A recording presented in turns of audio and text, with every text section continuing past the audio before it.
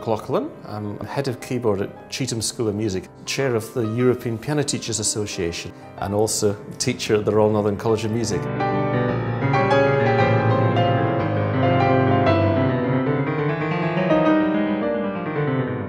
The first thing that struck me when I saw this instrument was how handsome it was. It feels as though you're seated at a concert grand piano. The action itself feels wonderfully firm, but it feels like a really expensive, wonderful, sympathetic concert beast. What is really surprising is the pedals, the fact that I can do more or less everything that I normally do on a concert grand piano on this Avant Grand. I mean, using all three pedals at the same time, like the beginning of a Debussy study, Pour les Agréments. At the very beginning, I'd take that in the middle pedal, swivel this round and use the soft pedal, and then use the loud pedal.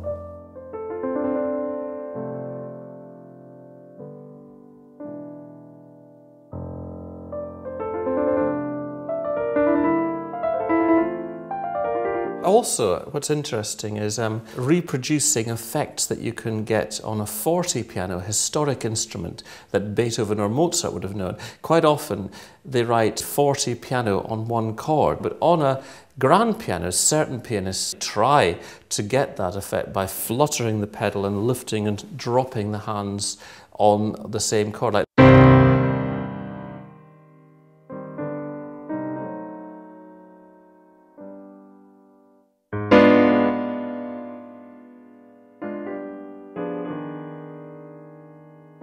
on an upright or on a clavinova or another digital piano, you would just be stuck on 40. I think the acid test of any piano with regard to sound and the bass is the opening of Rachmaninoff's Second Piano Concerto.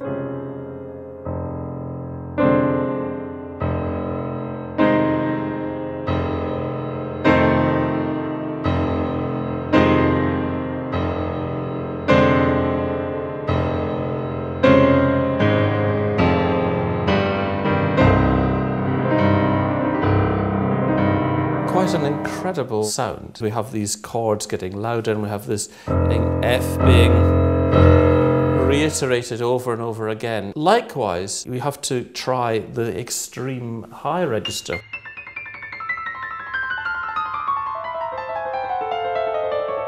Very impressive sound, and it makes you work your fingers.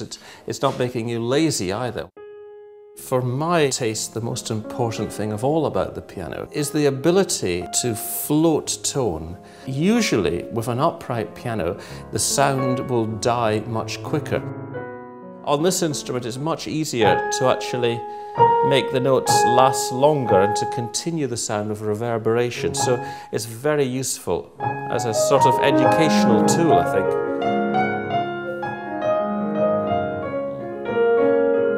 Sort of sound carrying through is very important when you're trying to develop a rich tone in students and when you're trying to get them to learn to connect notes in a long phrase rather than playing individual notes like stones being thrown.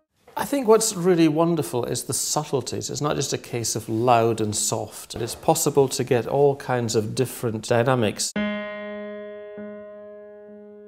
It's possible to bring out melodic lines. So whether you're bring out the top, it's easy to bring out the bass, or perhaps the middle.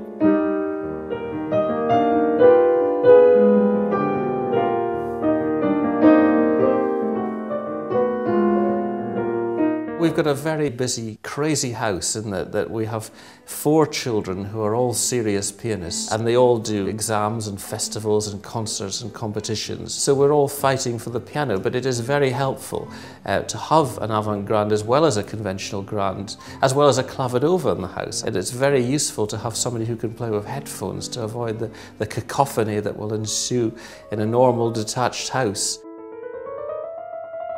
I think it's important to realise that the Avant Grand is not a better upright piano and it's not a grand piano. It's got its own personality.